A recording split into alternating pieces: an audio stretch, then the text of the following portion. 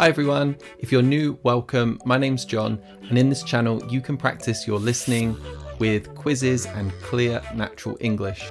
My throat's okay. There's a list of keywords and phrases in the description. Use that if you need to. And today we're talking about pranks, and we're starting right now. Okay, next question. True or false?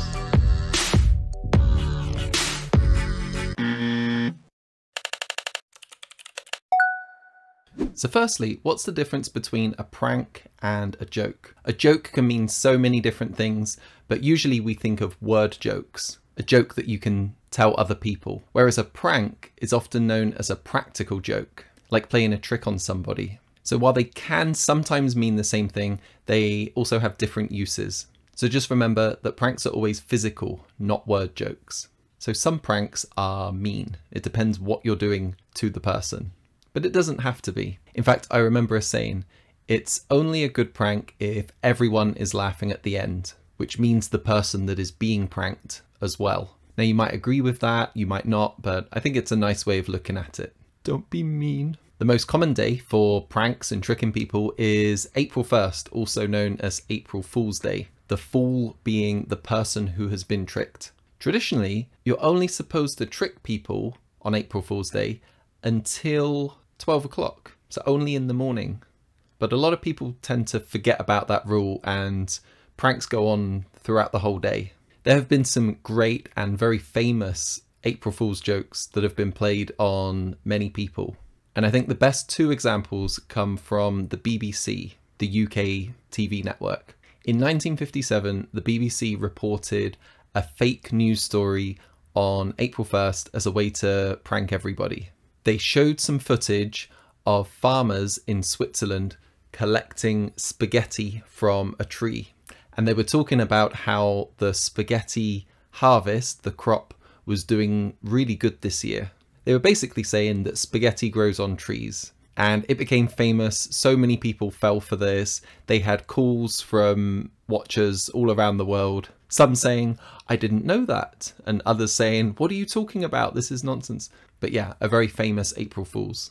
In 2008, they also released another fake documentary about flying penguins, which was also talked about quite a lot. Now, because the BBC is very big and these April Fool's jokes were on the news, instead of being called tricks or pranks, they were also called a hoax. Now, a hoax is like a trick, but the meaning of it is like it was a lie made on purpose. The word hoax is used on the news and in politics quite a lot. If somebody's been lying about something, trying to trick the public. Good to keep in mind.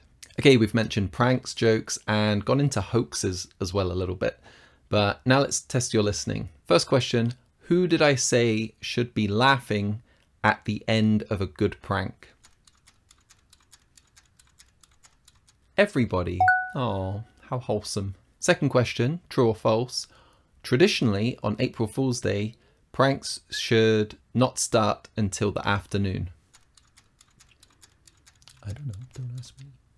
That was false. They should only go until the afternoon, then they should stop. And third question, what is a hoax? Try and think of the meaning in your head or say it out loud. Even better. A hoax is a big lie told to lots of people that has been made on purpose. Okay, let's move on to some pranks from my childhood. When I was, I think, 12 years old, I went on a school camp with my friends. And at that time, we really enjoyed playing pranks on each other. There were 10 of us, 10 boys sleeping in a tent. And we were saying that the first person who falls asleep is going to get pranked. We said it out loud to each other. The first person who falls asleep is going to get toothpaste squirted into their mouth while they're asleep. I know it's not a very clever prank, but we were 12. So because of this, because the idea was shared, none of us went to sleep. We were all too scared to be the first person to go to sleep. And then the next day when the teachers wanted to do camp activities with us, we were all just too tired. I also remember playing a prank on my friend while I was at university. We were housemates, not roommates, different rooms. Housemates, same house. Each day I would... This might sound a little creepy. Each day I would go into his room and I would just move a few of his things, like just a little bit. If there's something on his shelf, I just moved it maybe a couple of centimeters along. And I did this with a few things each day. It was very subtle because from just one day, it was very hard to notice that anything had moved. But I did it each day, moving things a little bit more each time. And I remember one day he just said, "Okay, that's enough. Who's been moving my stuff?" Fun times. If you'd like to see more examples of pranks, I really recommend the TV show Friends. There is an episode all about practical jokes between some of the characters. Rachel teaches Ross's son Ben some practical jokes like switching the salt and the sugar and putting plastic wrap on the toilet seat. Use your imagination. It's a great episode of a great show, and I always recommend it to my friends who are learning English, so if you haven't seen it, you should check it out. Okay, time out. Last round of questions. Here we go. Why were my friends and I scared to go to sleep? Because the first person to go to sleep was going to get toothpaste in their mouth. Question 5. Why did I say that my trick on my housemate was subtle?